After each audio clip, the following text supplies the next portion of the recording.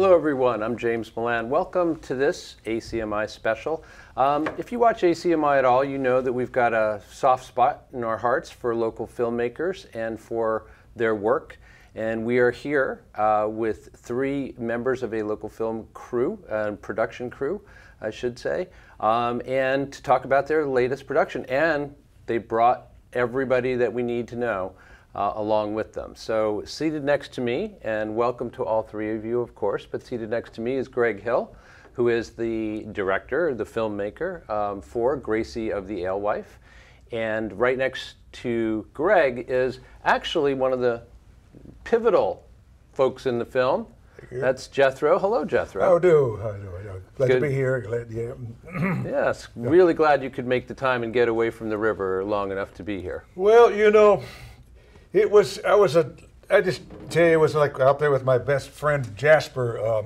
Well, it might have been Otis, but it was a Sunday. We should have gone to choir practice. We knew, but we were out there and, had a couple of beers. And threw the line in there, and next thing we knew, we'd caught this. Yeah, so you're getting ahead of me a little bit there, Jethro, because people are going to be wondering, who the heck is that? Well, was we there too? None other than Gracie. Yeah, that must have been your first thought as well, I would think. And of course, anybody as fierce as Gracie, we need a handler for, of course, and that's Rhododendron over there. Yes, I'm Rhododendron. She originated from a culvert in the Alewife. Nice, Gracie. Incidentally, this is really not current. This production was from 2016, and we just finally finished post-production on that. But that sounds like some other local filmmakers we know. In fact, that's a timeline we're familiar with here at ACMi. In fact, sure. So let me just first of all find out. I mean, how on earth did this exotic creature get here? So what was the inspiration? What was the genesis for this project? Well, actually, it was the genesis of our friend Bob, and this were his notes he gave me. Gracie of the Alewife came to be because I had a broken post hole digger and some long black tubing. No. Seeing them together in my backyard, I thought the double shovel of the post hole digger would fit in the tubing. It fit, and it looked like a giant snake. Since I live along the Alewife and love monster movies of the 50s and 60s, and knowing that Grace Chemical had polluted the Alewife for generation, it was fitting to have something like Gracie appear out of the brook. All right, well, clearly Jethro and Rhoda have something to say about that, because, I mean, Bob made it sound like, oh, well, it just kind of happened, but you must feel like there's more fate in it than that, right? We saw this creature going down the Alewife Creek, and we somehow snagged it. I can't remember now exactly every detail. Otis or Jasper got it, snagged it up there. We had some trouble arguing about what we should do with it. He wanted to take it and sell it down at the fish market, and I said, let's take it to the what do you call it, the Anthropology Museum, and maybe we could sell it there, and people could maybe donate some money, we could talk about it. But after that, I don't know what happened. We woke up and the thing was slithered off anyway. Is that right? So suddenly you fell asleep in the middle of all that. I fell asleep, yeah. Yeah, so that sounds like a little something fishy going on there, but just kidding. Yeah. Rhoda, if I can just ask you, I mean, what's it like to, be mainly responsible for this creature's well-being, but also, keep it from scaring the heck out of other people? Oh, she's a good old gal. She just likes to eat little fishies and little miceies. And, I just keep her in a little fish tank right there at outside the aquarium, and she's just got a lovely life right now. You do have mouse traps here, James. Yes, we are all set. So we should have warned you ahead of time. All right, and she doesn't mind being this far away from the Alewife at the moment? For now, she's fine. Yes, as long as we keep her well fed and sedated. Please make sure that you do. Yes. Okay, and of course, she was originally detected by, as you'll see in the clip, she was originally detected by a scientist from Gracie with his detector. Aha. You'll see that in the clip. All right, so I think, if we're going to talk too much more about this, I think we kind of need to bring everybody up to speed a little bit. So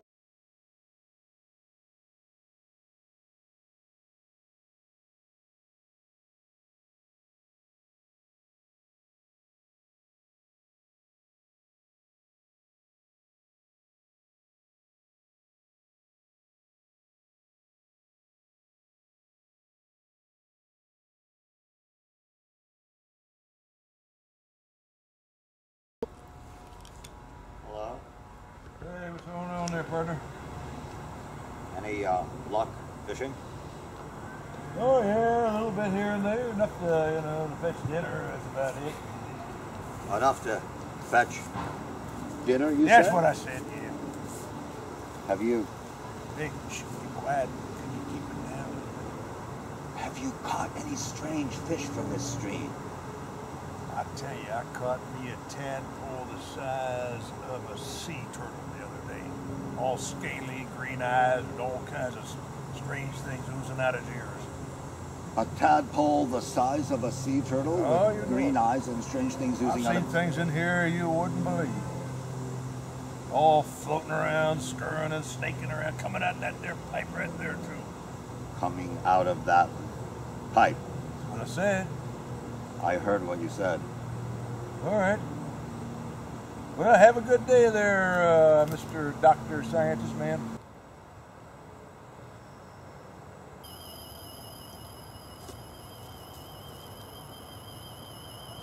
Tetrahydrazone levels are rising.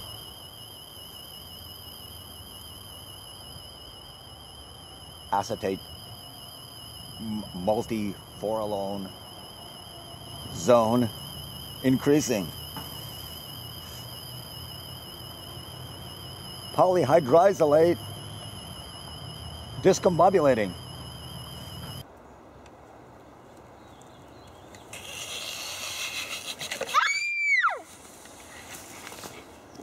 Is that's an expensive restaurant. These fellas come from miles around to eat their exotic flavors. Yeah, but you only get one about a month of money out of that. $500 worth of fish in Yeah, here, I we- bet.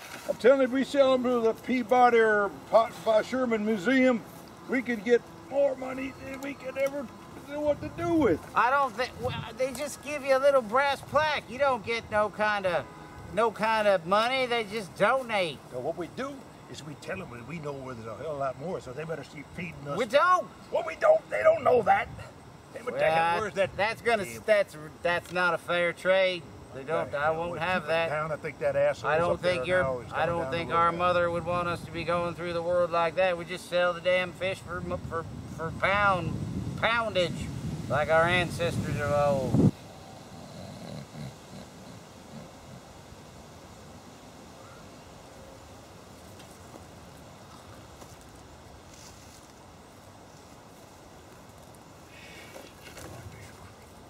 Get out of here.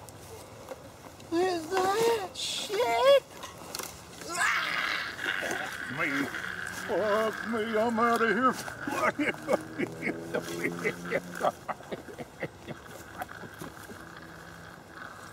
I saw these two creepy guys go over there with the monster. He's probably over there right now.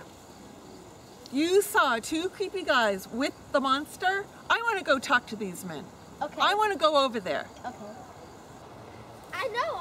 I saw it. I saw the two men bringing it here. Oh, there it is. I told you so. We've got to put her back in the river where she belongs. Yeah, that's right.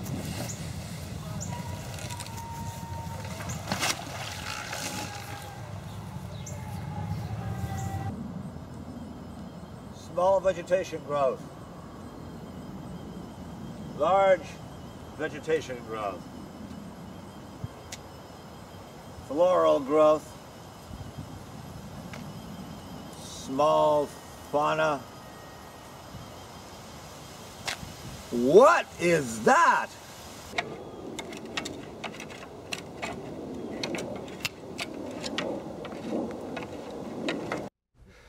I would say that clears everything up right there, right? Doesn't it, audience? Thought so. That's what happened. That's really what happened. And here, yeah. So let's talk a little bit. Take a half step back if we can, and just talk about this project. It's the product of your guys' collective efforts, and obviously some other cast members as well. Oh, yes. We know, from Bob Smith's own words where the idea came from. But tell us about, how it is that you approach making this film and the others that you have made in the past as well. Well, we just, you know, we come up with these ideas, and we have some of us have characters like Jethro here has played Dr. Elliot Loch Ness, paranormal investigator, in The Maltese Toad, and also in The Haunting of Powder House, which was one we did a few years ago. And Rhoda here has played a number of different characters, and we're a repertory, and we bounce ideas off one another, and we do a lot of the shoots along the Alewife. The river seems to be a constant theme in our work. Okay. But In Powder House Park. yes, and Nick has done quite a bit of. Excuse me, Jethro has done a lot of. Who? Who's this Nick guy you keep I talking don't about? know. Jethro has done a lot of repertory, you know, in the greater Boston area. I think he's played, how many pirate roles have you played? Oh, you do have that kind of voice. Oh, he does, yeah. I gotta say. Way back in the olden days, Yeah. When you come out here, what was it, 74, you could not get a part in a play. There's so many theater companies you walk in, they said, yeah, you're in. Yeah, is that right? Remember those days? Everybody's had a company going. Yeah, so we may ask you, Jethro, to channel this Nick person who apparently may have had maybe having a full-on acting career of some sort. He's pretty muddy, but he's in there somewhere. You know. Another part of our repertory is this Nick character. Yeah. Sort of like Nick Danger, only Nick more dangerous. Okay, so you're saying that your repertory group. How large is the group? I know the name of the troupe is Sunnyside Players, and so just tell us a little bit. How long has that been in existence? How many members are in there? How consistent has it been over time? All those kinds of things. Well, we kind of met at a cooperative gallery in Inman Square, probably in the early 90s. 93. 93, yeah. And we just kind of goof around and make jokes, so we've kind of been friends ever since in a weird way. And we just hang out and make stuff up. So there you go, Yeah. from Piano Dave's, everything. the establishment you were just 1 to 6 referencing, reels. right? Brought you guys together. Yep. And totem creation was one of the hallmarks of of Piano Dave's. There was one out in front of Piano Dave's. There are totems in Gracie, and there are. We've also been involved in the creation of totems in the sculpture garden, free-range sculpture garden, which is along the Minuteman bike path outside Davis Square, Somerville. And the totems originally shipped parts from the Charlestown Navy Yard. They're those molds for the sand casting. And so while we were over at Piano Dave's, they got a hold of a bunch of them and started to create totems out of them, like bear sculptures and eagle sculptures and all kinds of totems. And one time we even put one out in Cambridge on the common, and one of our dear deceased friends, unfortunately, well, no, we won't talk about that part.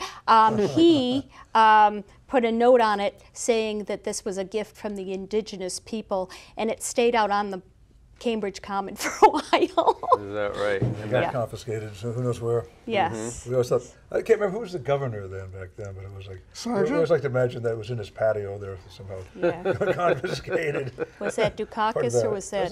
Yeah, I don't know. So that goes all the way back that far. That's a good long while. So it's just kind of, you know, a lot of it's just for fun, and just certain silly things that we've done for fun. Yeah, they take on characters, and after a while, you know, they start becoming. I think we They have. moved around, they get stolen, they reappear. It's very strange. We have about 7 or 8 members of the repertory. Marcus Neche, is that how you pronounce Marcus's name? Yeah, He's been one of our character actors, and of course Bob also has played Bob plays the gamekeeper in Gracie. We got Kyoko and Our friend Kyoko Ono has been in the Maltese. Yeah. No, that's her real name. That's her real name. She's in the both the Alewife Library and the Maltese Toad, which are in post-production right now. Okay.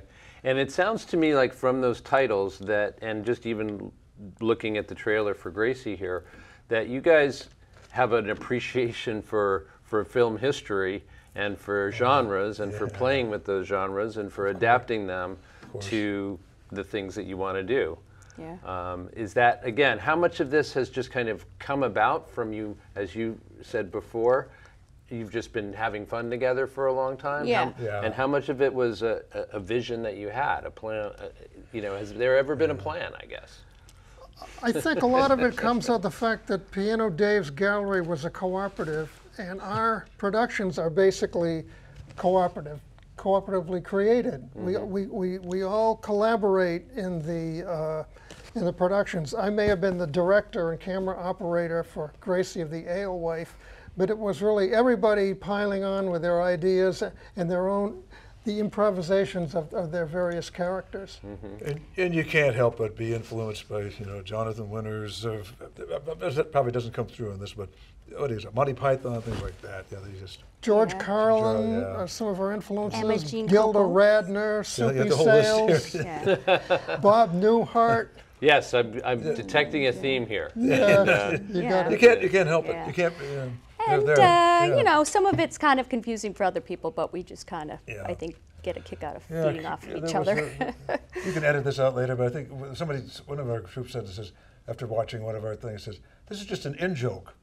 And I go, that's probably a very valid criticism there. Yeah, some of Right, it but is, I some mean, of it all isn't. the Yeah. three of you have been in from the get-go, right? So tell me a little bit about what it is Sort of. that this does for you guys. This work together. Unpredictable and fun. Especially, It's funny, and then you just kind of improvise and feed Yeah. off of each other. We used to hang out. We expect the Yeah. unexpected. I think the favorite skit is in the shack, that the Maltese Toad, where I'm his secretary, and we're literally shoulder to shoulder, but I keep on calling him on the phone. And of course I'm whiny and high pitched, but we keep on calling each other on the phone. Get on line 1, and then he'll start rambling, and I'll say, "No, we've got a customer." Yeah. We don't. And And we keep on messing it up. Yeah. both Alewife Library and the Maltese Toad will hopefully come out of post-production this fall, and maybe you might be screening them here at. And if not, We just don't some want to wacky hog. scenes. We don't want to hog the studio, but then again. Yeah. So how does it get made, like logistically and technically, how do you make these? Because you need equipment, you need some facilities or resources, right? We have a Panasonic camcorder. We have access to a shack along the Alewife, which we dubbed the Love Shack.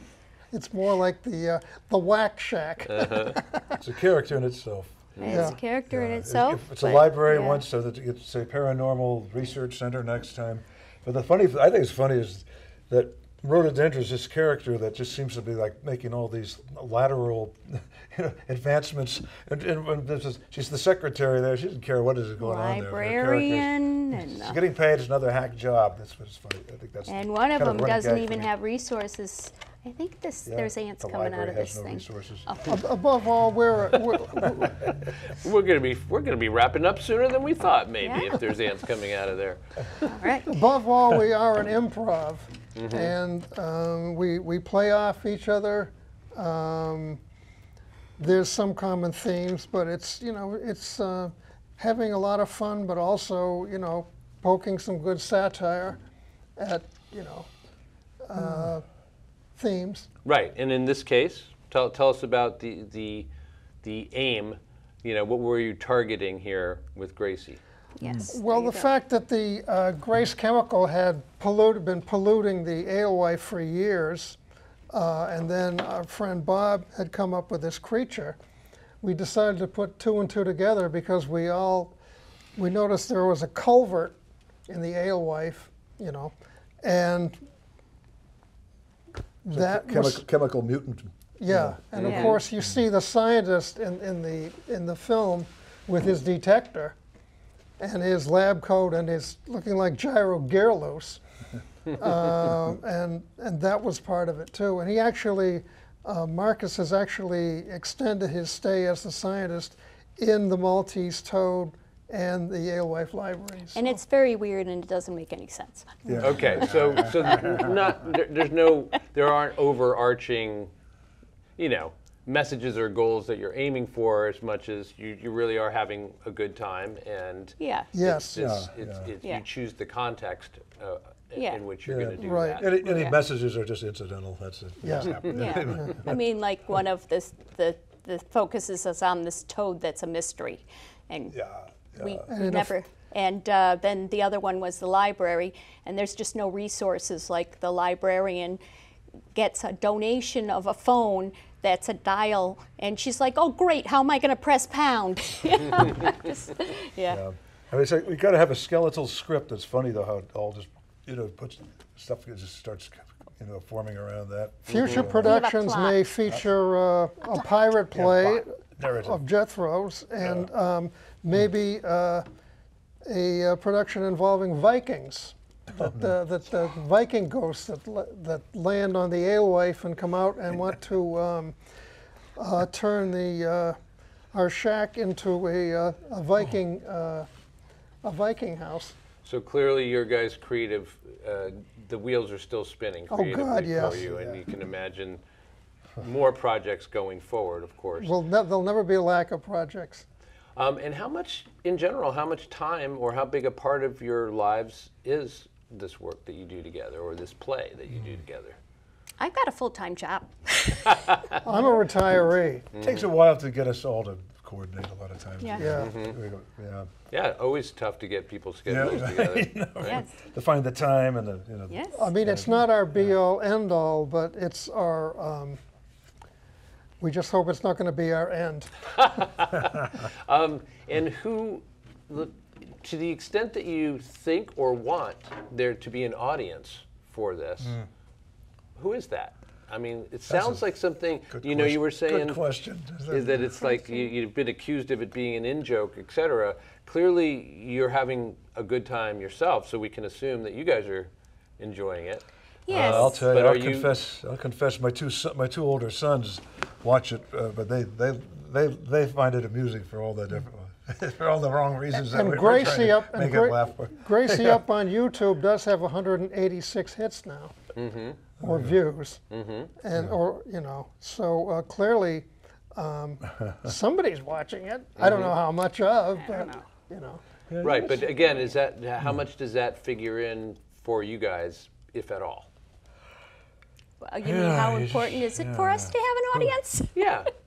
Who's the audience? I'd say That's very always important because we do it not just for ourselves, but for It's a question we're I've been creative. asked a lot over the years. Who's your audience? We're trying to create something that people will enjoy and get a kick out of.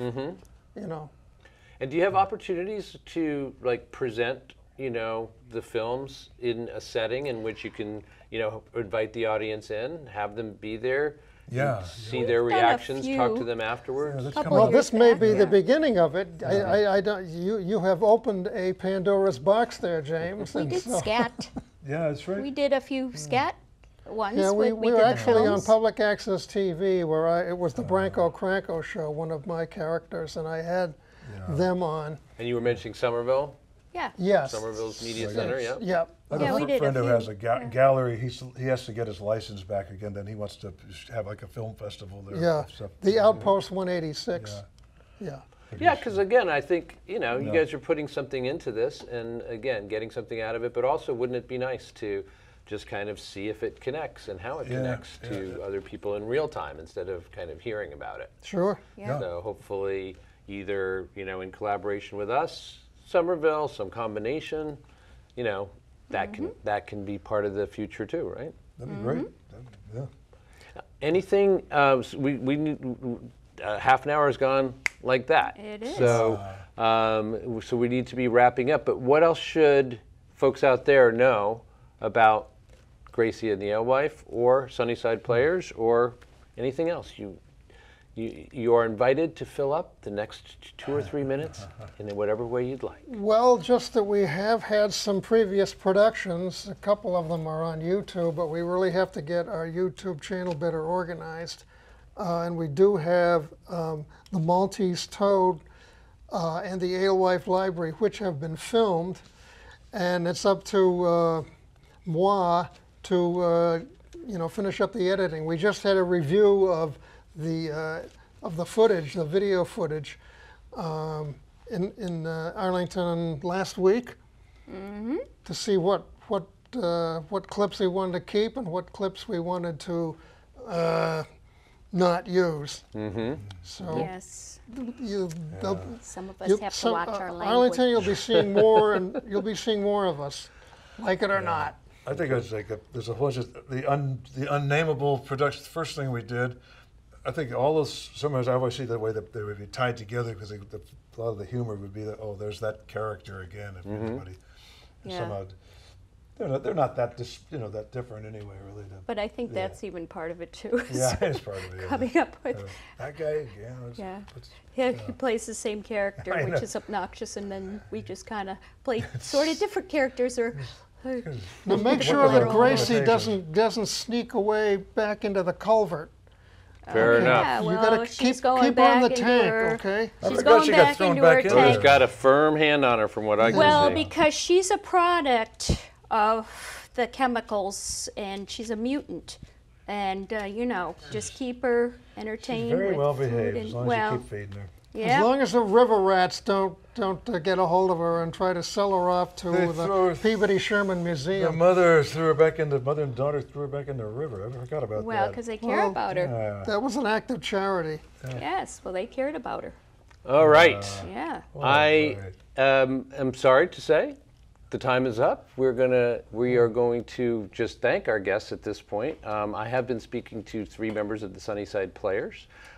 Greg Hill, of course, is going to soon edit the rest of the other 2 films, but he has clearly completed his work with Gracie. I'm doomed. Jethro / Nick, thank you very much for being here. Thanks for having And me. of course, Rhododendron, in other circumstances known as Martha Whitman, perhaps.